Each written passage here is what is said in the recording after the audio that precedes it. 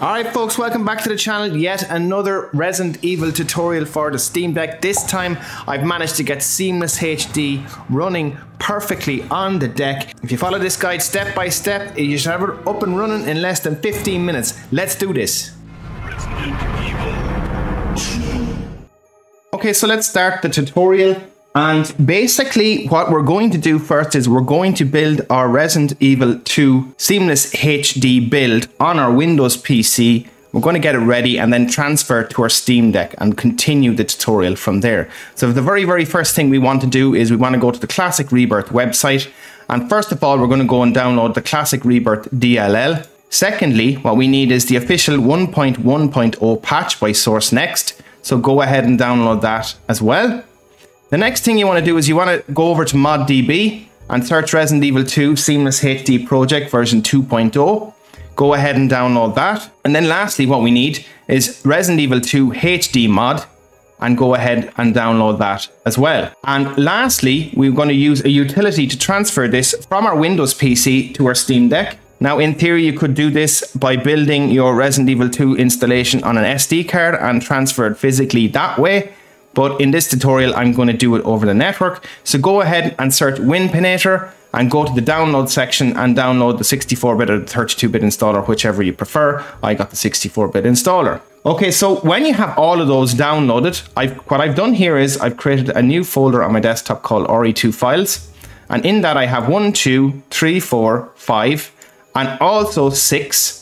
So you're going to need a copy of Biohazard 2 Sourcenext.iso. So basically the Sourcenext version of Resident Evil 2. If you search this ISO, Google is your friend, it will find it for you. I'm not going to tell you where to get it directly. So basically now we have 6 files in this folder.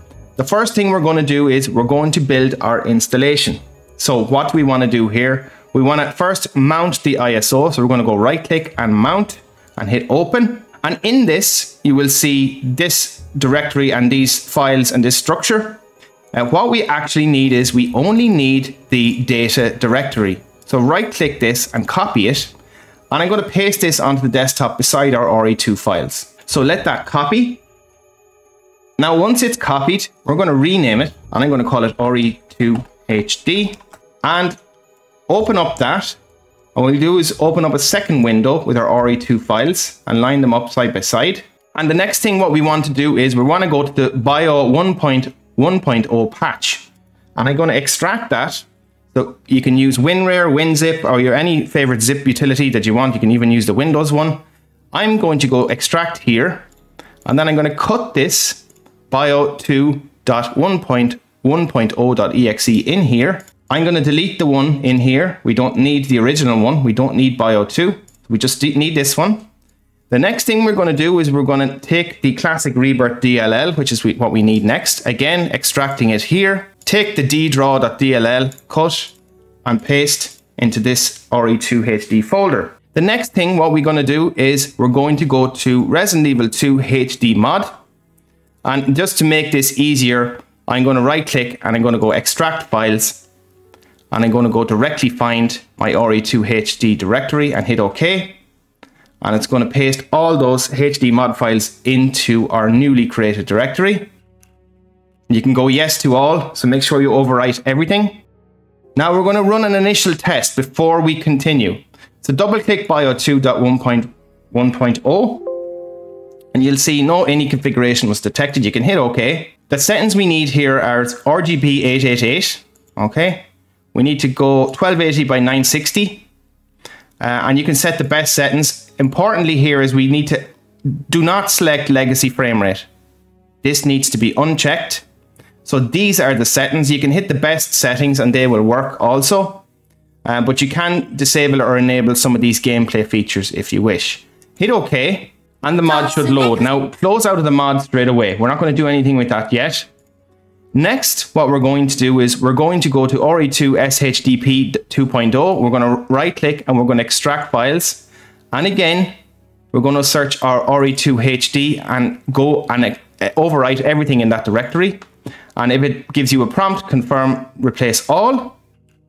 And once we have that done, we basically have prepared directory to transfer now to our Steam Deck. it should be file size of approximately 2.11 gigabytes. So what we want to do is now we want to transfer it over to our Steam Deck. So the next thing we want to do is we're going to install the program called Winpinator. So in order to install Winpinator, we're going to double click, yes, okay, next, I agree. I'm going to put this on my desktop, okay, and it'll create a default folder called Winpinator, next, next, install, and go next again. And if you want to uncheck show release notes, but we do want to actually run it, so hit run Winpinator.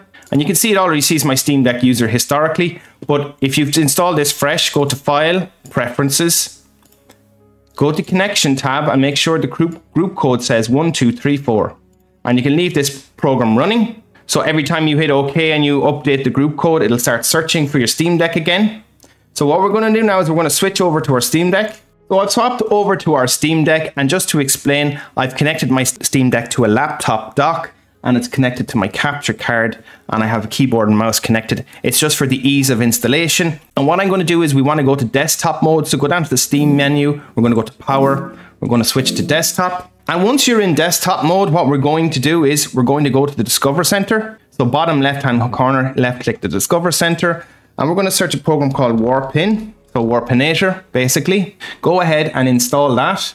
It'll download it. And once it's installed, left click it, and then hit launch. And what we're going to do is hit the 3 hyphen keys here, go to preferences, connection, and again making sure your group code is 1234, and leave it searching. We'll quickly swap back over to our PC, and eventually it'll find it. You'll see it here, so you can see Steam Deck user. So you can click that and hit next. And what we want to do is we want to send a folder. So hit send folder, go to your desktop, select our newly created RE2 HD folder, select folder, and go back then to your Steam Deck again. And over on our Steam Deck, you will now see the PC is also listed. So click this as well. And you will see a prompt that says waiting for approval. So it's trying to send me files. Green tick this, and it's going to download our newly created RE2 HD folder. So let that complete. So once that is complete, you can actually close out of Warpinator. You can close out of the Discover Center and open up a normal session of Steam. Don't go to gaming mode, just open up a normal one. And also what we're going to do is, as that's opening, scroll down and go to Dolphin File Manager, bottom left here. You're going to go to Home, and in Home you will see a newly created folder if you've just installed Warpinator called Warpinator. So Home Warpinator, and now you will see the RE2 HD directory. I'm going to cut this and paste it onto our desktop here. So our SteamOS desktop. Let's put it in the center here, and go back then to your Steam session, go to Games, add non-Steam game to library. We're going to go Browse, going to go back to our desktop RE2 HD and select the Bio2 1.10 exe. Hit Add Selected Programs. And what I recommend you do then is you go to Games, View Games Library, and go to your installed locally library, scroll down, and you will find Bio2 1.10.exe. Okay, a couple of things I'm going to do here. Right click, Properties. I'm going to rename this. So we're going to call it RE2 Seamless HD 2.0. In the launch options, incredibly important, there is a command line you need to insert here. I'm going to copy it from a text file I had earlier prepared, paste it. So this complete command needs to be pasted in here. I will share it in the description and I will pin it in a post. I'll open it up here as well, just for everybody on watching the video. This full command line here, let's enlarge the font somewhat. Very, very important. Copy this entire command into the launch options. So in essence, your shortcut should say, if you renamed it, you're pointing to your Bio2 1.10 exe, and your launch command is indicated here. Next, click the compatibility tool. Go to force the use of specific Steam Play compatibility tool. I got this working using the latest version of Proton. You can use Proton Experimental if you wish, or even 7.0 works. In this video, I'm using GE Proton 832, but Proton Experimental works as well. So I'll select this one, and this is the one that probably everyone will have on their Steam Deck by default. Hit X, and what we're going to do is we're going to now test it. So hit play, and if you follow this guide to a T up until this point, it should launch. And there we go, the configuration page has launched. What I'm going to do as well is I'm going to change the resolution. I'm going to go to 1280 by 960 just for the purpose of this video. Make sure your X input is set to X input. You can add vibration if you wish, but I'm just going to leave it to none. And ensuring again, legacy frame rate is not checked. This is very, very important. The Seamless HD will not work if this is checked. And these are gameplay features. It's up to you whether you want to enable them or disable them. I like the feature Quick Turn that comes from Resident Evil 3. Hit OK. And there we go, folks. Let's just do a quick little test for everybody. We're going to go to original mode, normal. The PC version also has hard mode, and you can unlock it when you beat the game on normal. Let's just skip through this and we get straight into some quick gameplay. And as you can see, Seamless HD running perfectly. Again, this will run perfectly in game mode. You can set it to full screen. That's the way I play it. And as I said, running seamlessly, no pun intended, on the Steam Deck. Let's take out these zombies and grab the shotgun as well, just as the purpose of a test. Freeze! Who are you? What are you doing here? Hold your fire! I'm a human! This guy's gonna get it. Sorry about that. I thought you were one of them. What's going on in this town? Hold on. I don't have a clue. By the time I noticed something was wrong, the entire city was infested with zombies. Okay, let's get the zombies to attack here. Grab some ammo. Grab some ammo here. Here they come. Yeah, man, it's boost.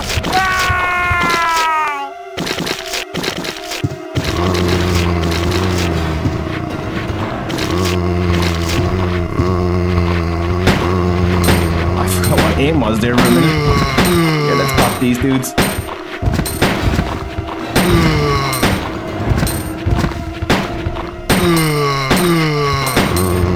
Uh-oh, we're back. I should reload.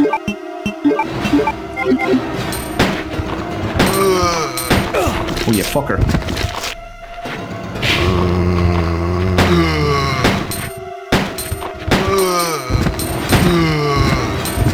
Okay, just gonna grab the shotgun real quick. Let's get out of here. I'm gonna leave that dude, whatever. Great thing about this as well, if you're a speedrunner, you can skip the doors because of classic Rebirth. Let's use some shotgun for the laugh here.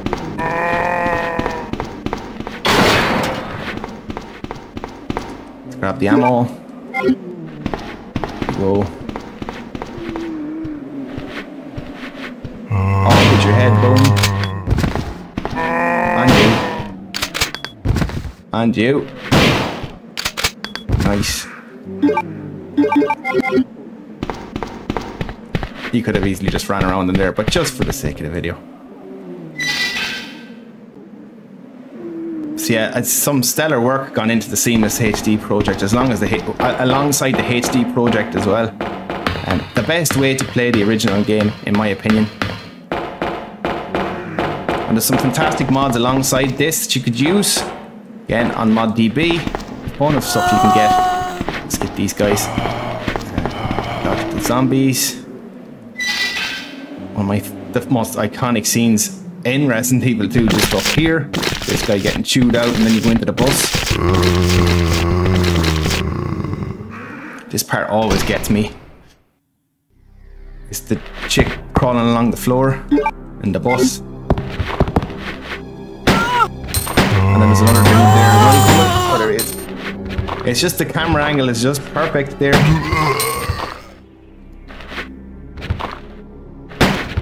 I'm just going to leg it past him.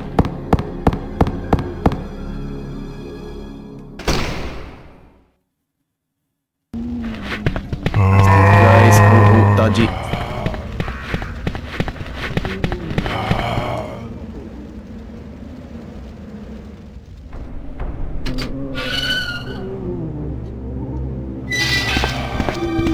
easier to go through here, yeah.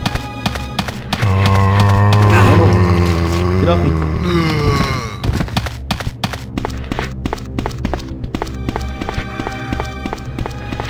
And here we go, we're at the police station. Well, anyway guys, that's just a little showcase of the game after the tutorial.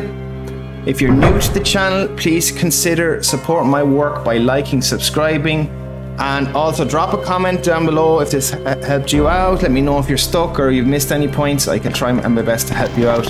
And yeah, I put a lot of effort into these videos. Hopefully folks appreciate the work, and I will talk to you on the next video. Thanks for watching.